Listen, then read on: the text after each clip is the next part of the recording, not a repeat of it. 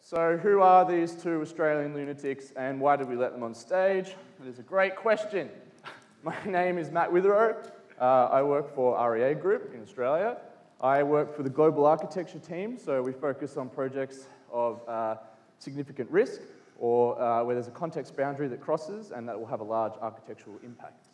Yep, and my name is Contad, and I'm part of the global infrastructure team, and we look after shared patterns and practices and services that we use across the company for REA Group. Right, so who is REA Group?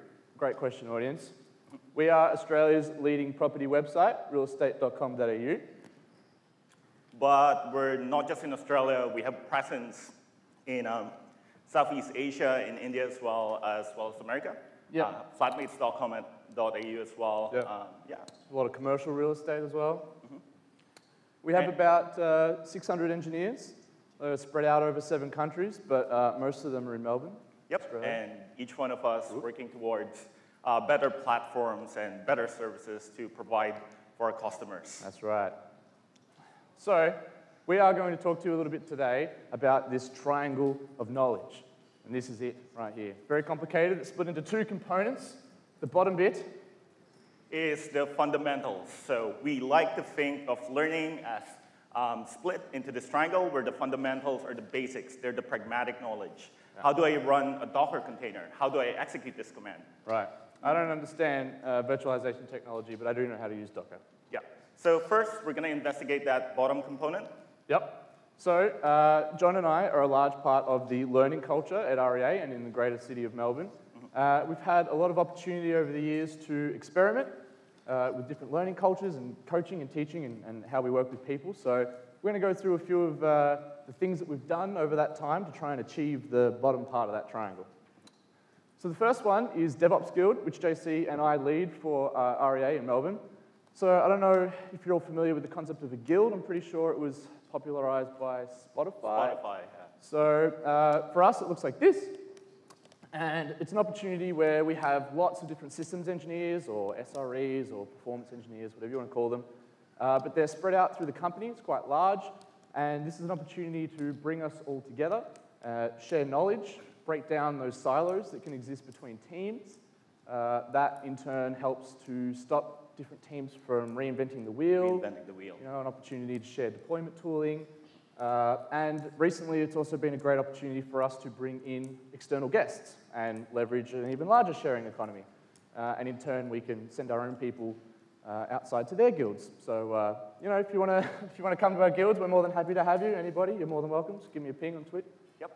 And along the same lines, we actually sponsor a lot of community events as well, because we actually believe that while a good engineer is raised by this village of fantastic and brilliant people, good organizations thrive in a city where you have other organizations learning from each other. All those shared problems that we do have, we sync up from time to time. So we do a couple of meetups every now and then. We host them. And yeah, they turn up. It's fantastic. Good fun. Yeah. So one thing that we're particularly proud of this year is we launched a project called DevOps Girls. So shout out to Alicia if she's in here. I was in your presentation yesterday. That's fantastic. Yeah. DevOps Girls, JC, walk us through. Yeah, so what DevOps Girls essentially is a free GitHub repo that contains instructions for a workshop for a day where women from all backgrounds, so we held the last one on February 4th. Yep. And we had DLs, BAs, people not necessarily that familiar with the tech, where they could learn what instances ports are, what networking is, and at the end of the day, learn what automating things means, or like what infrastructure or code means. It costs about $44 in AWS to run. And yeah, it's been super fun. It's great. I think we even managed to get a few girls junior positions in the tech industry outside of that, so really proud of that. Yeah. It's also been a great opportunity for us to grow our own people. This was a beautiful crop of our friendly, lovely staff who donated their weekend to kind of come in and coach the women through the workshop. So yeah, it's great to see them put their hand up and grow as people. Over the years, I myself have been, and John, we've been invited into universities throughout Australia. So a little bit of history from me as well is that I was a head tutor and then a lecturer and a course leader in tertiary institutes in Melbourne. And this has been a great opportunity for me to go back and kind of promote STEM careers, encouraging more ingress into our industry, and also a great opportunity to demystify what it is we do as SREs. Very important work. Was that? Very, very important. Very important work, yes, that's right. Because I think what you have to remember, if you cast your mind back to maybe when you were deciding what you wanted to do at university, is that civil engineering, our cousins, those guys have been around for thousands of years, and we kind of know the domain pretty well, so the marketing's pretty good. But for software engineering, we've really only been doing it since the late 50s, so the marketing to kids is pretty bad. It's kind of really, they don't really understand what it is that we do in a modern, global kind of networking infrastructure environment. We have even gone as far back as high schools. High schools. Yeah, you gotta get them while they're young. This is a picture of more workshops that we've done within REA. Again, another great opportunity to show, to the young minds of the future just how complicated the problems are that we have to solve and what a modern software engineering environment is compiled of. Yep. We also directly support and directly mentor, actually, a lot of junior developers, which is a highly, highly important part of, for us anyway, of like what we do as work. Essentially what happens is that when junior developers come in, we pair them up with senior developers for a long-term relationship. So they could have that career guidance over a big span of time and identify their needs in equal measure. Yeah, so we've had from all those sorts of examples, we've had a pretty broad range of experimentation over the years, and it's been a good opportunity for us to have some ideas and some observations. Yep, and the keyword here is actually education. That's highly, highly important to us. On the first day of SREcon, LinkedIn talked about how everyone should be able to deploy code. What we're focusing on is giving everyone that ability. Giving people the knowledge that they need to operationalize or maintain systems basically maps to this idea of shared responsibility or ownership of whatever it is that you have built. So you build it, you deploy it, and you maintain it, you look after it, and it kind of cultivates this idea of craftsmanship about everything that we do, which has paid off really, really well, actually. Yeah.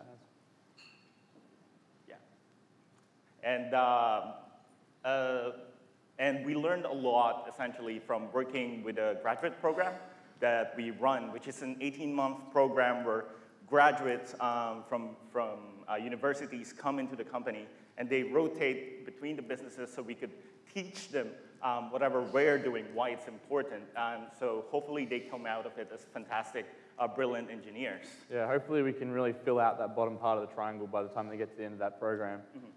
How many generations of graduates do we have now, John? Yeah, I think we have had 5. Five. So we have 14 this year, which is super fantastic. That's a lot for us. Yeah, here we go. So we've had opportunity over many iterations to kind of continuously improve. This is an example of just one of the code vacations that we take our new graduates out on. And over that time, John, I've had an opportunity to make an observation through each generation of graduate as we brought them in. An observation, Matt. Yes, an observation. What is that observation? My observation, thank you for asking, is that our graduates are pieces of Swiss cheese. Cheese. Yes, cheese. Cheese? From Switzerland? Switzerland? Yep. Cheese. That's right. So you look just as confused as about everybody in this half of the room, so please allow me to elaborate. I want you to consider that university is a service, or for programmers a function. Here we go. It takes an input. Our input is the happy-go-lucky student. So if we know what the input is, it begs the question, what's the output? Well, to think about the output, we have to think about how this service works internally. I want you to imagine university as a many-to-one broadcast system. It's one presenter, like myself, educating a large audience, like your beautiful selves. Now, the thing about this process is that you have to remember that each of you are beautifully talented, albeit very unique individuals, and you're all as unique as each other. So if I were to give us a hypothetical site reliability exam. Like the one in LinkedIn and Facebook? Like the one that, LinkedIn was running those tests. Oh, who won that speaker? Yeah. Who got that? No, 15 people did. So. Oh, really? I did. You did? Great. Don't mess with us. No. So if I give you this hypothetical exam, right, I'm going to assume that we're all professionals and we do pretty well. Let's say we're all A+ students and we all get 90%. 90%. I think that's pretty good. I'm very proud of all of you. That's a great result. If But what I'm interested in as an educator is the 10% that you didn't know. Now, what's particularly interesting about that 10% that each of you didn't know is that it's different for each of you. The 10% that you didn't understand is different to the person sitting next to you. You've all kind of, got different parts of the education that you grepped and the parts that you left behind. Now, this process kind of compounds over time through your professional experiences and your formal education, and eventually, as perfect as you are, we kind of leave gaps behind in our understanding. And this is particularly important for software engineers. So you kind of get this picture of people looking like Swiss cheese. And our assertion, essentially, from the artifact or the output that we've observed over the years is that this cheese artifact is the result of traditional learning systems being modeled as broadcasts. Now, if you think of broadcasts as, say, a pub sub model, right? Yeah. So you have a publisher, you stash a message onto that publisher, and then you have a couple of subscribers who listen into the topic, and they all receive the message. Yeah. Think operational analog as, say, Amazon SNS. You have an SNS topic, lots of subscribers listen into that topic, and when a message gets published, they get transferred out either via email or SMS or SMTP or whatever works. Yeah, I get that. So it's not all bad, though, the broadcast system. It has some good things going for it, and one of them is quite evidently scale. We could scale this seemingly infinitely. If I blew this room out, 2 of us broadcasting to a large audience is very effective. So it has scale going for it. So that's pretty good, right? We've gotten to this point. We've filled out the bottom part of our triangle. This is like philosophical geometry. We have a base understanding. Hopefully, through this process, we could get some pragmatic outcomes, and it scales really well. And you know what? For the most part, this is actually all we need. Like, for a lot of the work that we do, we don't actually need that 100% understanding or even 90% understanding. Sometimes 40% is enough. Right. Maybe all you need to do is pull a Docker image or like push it and then serve it up. You don't need to really learn the fundamentals of it. And sure. Yeah, it gives you a good competency. Yeah. I can pull images. I haven't written a white paper on virtualization or hypervisors, but I can pull an image. Yeah. So we have a missing part of our triangle up here, and I'm kind of curious about what it is. What is this bit, and how do we achieve it? Well, the bit that's missing is expertise. So the fundamentals at the bottom, top is expertise, but how do we get there?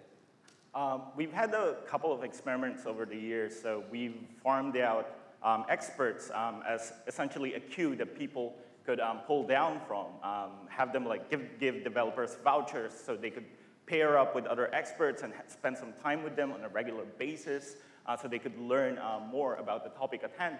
But out of all those experiments, nothing has actually won over the tried and tested one-to-one mentoring. But how do we define mentorship anyway?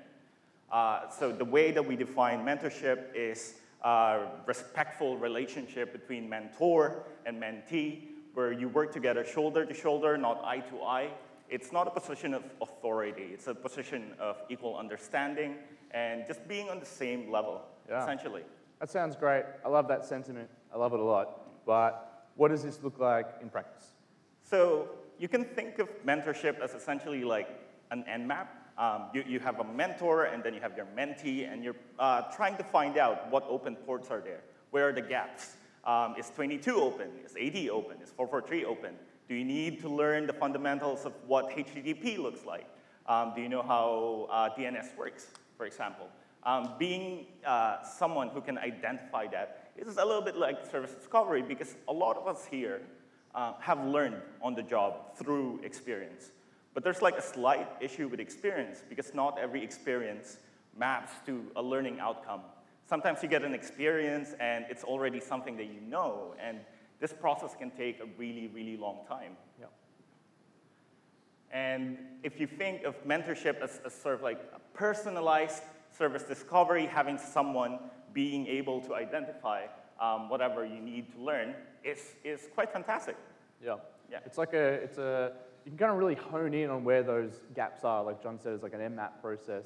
It's a lot faster, I feel like I've been lucky enough to be in a lot of successful mentor relationships, and I have very easily learned just as much in 6 months with a good mentor as I have in 6 years in just time on the tools.